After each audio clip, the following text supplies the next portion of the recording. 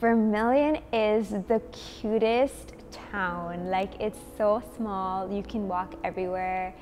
It has almost everything that you need. It has, you know, your grocery stores and your malls, but I think it's also nice to have like Sioux Falls, Sioux City, Omaha really close by that you can get around.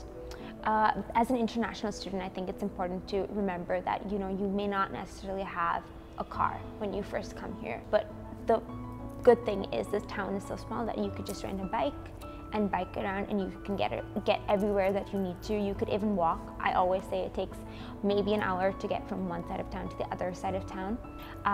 It's really safe. I think that was one of the big things, you know, coming to a different country where you don't know anybody and you don't really have family around where they can reach you. It's important to know that, you know, you can feel safe and your family knows that you're in a safe place. Obviously, I knew nothing about South Dakota. I had no idea. I'd never been to the Midwest before. And so when I came, it was a slight reverse shock for me to begin with, because, you know, it's such a small town and people are extremely friendly.